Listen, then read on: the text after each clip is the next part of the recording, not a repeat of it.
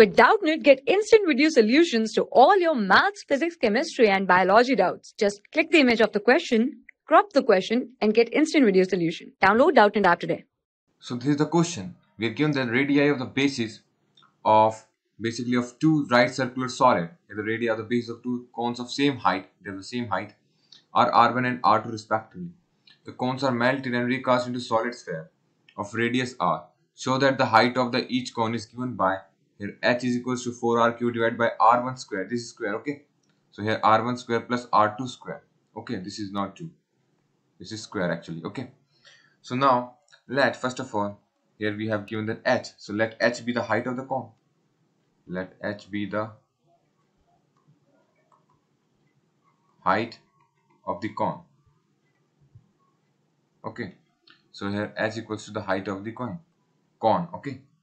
So now if you see that the sum of the volumes of two coins is equals to the volume of the spheres. So we can say that the sum of volumes of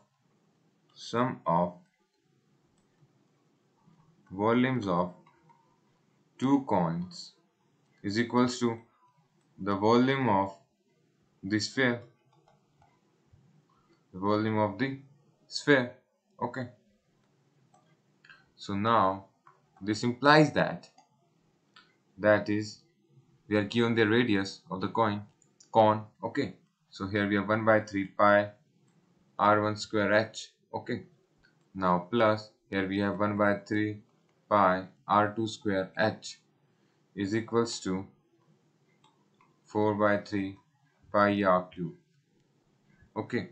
And now this implies that here we have, if we take out the common, so 1 by 3 pi h, here r1 square plus r2 square is equals to 4 by 3 pi r cube. Okay. So now if you see that these will cancel out, and here we are left with, that is, we have 4, that is h r1 square plus r2 square is equals to 4r cube. Now this implies that nothing, we are left with, that is h is equals to 4r cube divided by r1 square plus r2 square. Okay, so this is our final answer. Okay, so thank you. For class 6 to 12, IIT JEE and NEET level. Trusted by more than 5 crore students. Download Doubtnut app today.